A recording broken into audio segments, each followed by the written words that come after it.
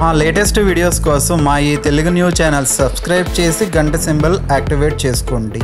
కార్తీక పురాణం 9వ అధ్యాయం విష్ణుదూతలు యమదూతల వివాదం.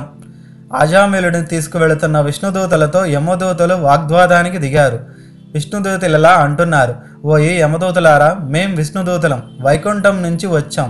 మీ ప్రభువు అయిన యముడు ఎవరిని తీసుకుని రమ్మని మిమ్మల్ని పంపాడు అని ప్రశ్నించారు.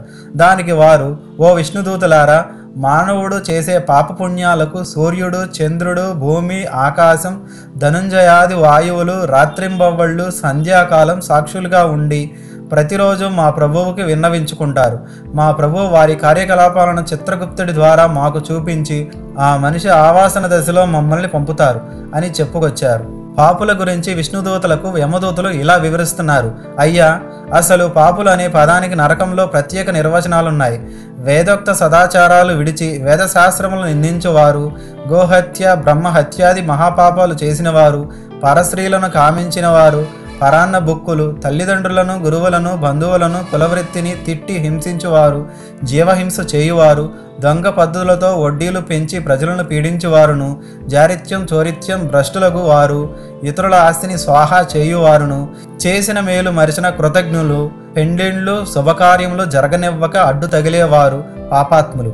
వారు మరణించగానే తన కడుకు తీసుకువచ్చి నరకమందు పడద్రోసి దండింపుడని మా యమధర్మరాజు గారి ఆజ్ఞ అని చెప్పుకొచ్చారు. తమ సంవాదాన్ని కొనసాగిస్తూ ఈ అజామిలుడు బ్రాహ్మణుడై పుట్టి దురాచారాలకు లోనై కులభ్రష్టుడై జీవహింసలు చేసి కామాంధుడిలా ప్రవర్తించాడు. భావి వరసలు లేకుండా కూతురి వరస యువతితో సంబంధం పెట్టుకున్న పాపాత్ముడు. వీడిని విష్ణులోకానికి ఎలా తీసుకువెళ్తారు అని ప్రశ్నించగా విష్ణుదూతలు ఎలా చెబుతున్నారు, ఓ యమకింకురులారా, మీరెంత అవివేకులు, మీకు సూక్ష్మ ధర్మాలు తెలియవు. ధర్మ సూక్ష్మాలు ఎలా ఉంటాయో చెబుతాం వినండి.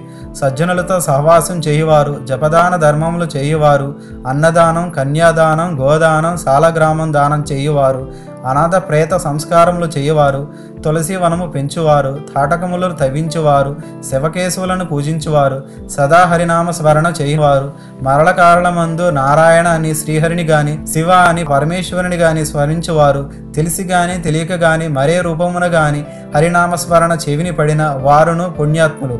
కాబట్టి ఆజామిలుడు ఎంత పాపాత్ముడైనా మరల కాలమున నారాయణ అని పలికాడు. అందుకే విష్ణు సాన్నిధ్యానికి అతను అన్ని విధాలా అర్హుడు అని వివరించారు. ఆజామిలుడికి విష్ణుదూతల సంభాషణ ఆశ్చర్యాన్ని కలిగించింది. ఓ విష్ణుదూతలారా, పుట్టిన నాటి నుంచి నేటి వరకు శ్రీమన్నారాయణ పూజ గాని, వ్రతము గాని, ధర్మములు గాని చేసి ఎరగను. నవమాసములో మోసి కనిపించిన తల్లిదండ్రులకు సహితం ప్రణమనలేదు. వర్ణాశ్రములు విడిచి కులభ్రష్టుడై నీచకుల కాంతులతో సంసారం చేసి తిని నా కుమారుని యందున్న ప్రేమచో నారాయణ అనినంత మాత్రాన నన్ను ఘోర నరక బాధల నుంచి రక్షించి వైకుంఠానికి తీసుకువెళుతున్నారు. ఆహా, నేనెంత అదృష్టవంతుడును! నా పూర్వజన్మ సుకృతము, నా తల్లిదండ్రుల పుణ్యఫలమే నన్ను రక్షించినది అని పలుకుతూ సంతోషంగా విమానం ఎక్కి వైకుంఠానికి వెళ్ళాడు.